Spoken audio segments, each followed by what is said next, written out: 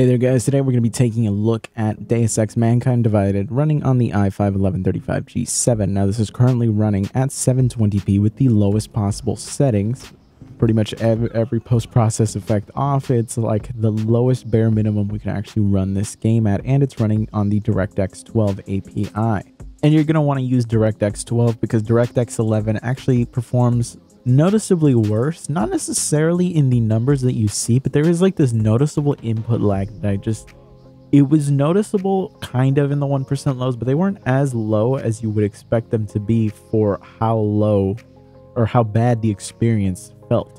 So there's something about DirectX 11 that just does not play well with this. I'm guessing it just has to do with the fact that DirectX 11 just takes, less use of the CPU itself, so it's just suffering from performance there. It's almost like artificially bottlenecking itself. If I'm being honest though, I don't think that I would play this game at DirectX 12 or DirectX 11 mode. Both just don't really seem to hit a performance level that I'm happy with. Certainly we're seeing 1% lows that aren't too bad and too distant from the average, but just with how well the first game ran, it's just kind of disappointing to see how this one's running in. Certainly the game came out years later after the first one, so for sure it was going to be more demanding, but the performance overall was just not satisfactory for me. Going from playing the first game at 1080p with all of the max settings to this running at 720p with all of the settings set to low and not even able to hit half of the frame rate that we were hitting with the previous game is very disappointing. I'm hoping that once Intel actually releases their DGPUs and they add in their, AI upscaler, that maybe it actually translates onto their iGPUs. Probably won't work with this one, but whatever is going to be the next generation that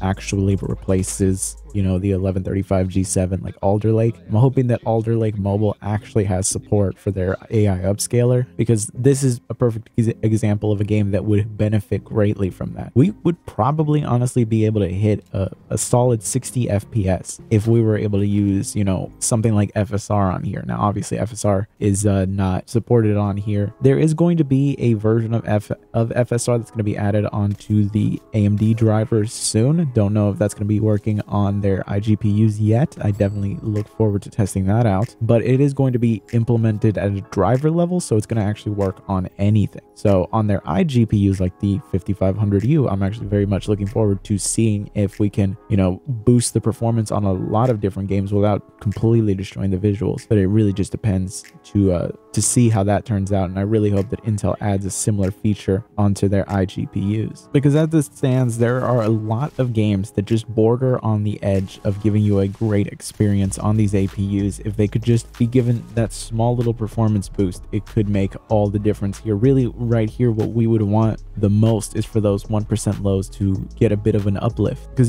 this is the best 1% lows I could get, which was playing with DirectX 12 on this CPU. But if I was on DirectX 11, we would be sometimes into the teens, and that is pretty much unplayable no matter what your averages are. Well, okay, unplayable is a strong word. There's definitely playability there. It's just one of those things where you're not going to get a great experience, and especially if you played the first game on this system, you would have had an incredible experience, and now here you have to compromise literally everything just to border on the edge of playability. So I would say that this one is one of those proceed at your own tolerance type of games, where it's at that edge where for some people this will be perfectly playable, for others it will be a nightmare, so it's just one of those things where you're gonna want to mess around with the game and see if it's okay with you. If you already own it, if you're thinking about picking it up, I would say hold off on that. But anyways, I hope you found this video useful. If you did, be sure to subscribe. I will see you guys next time.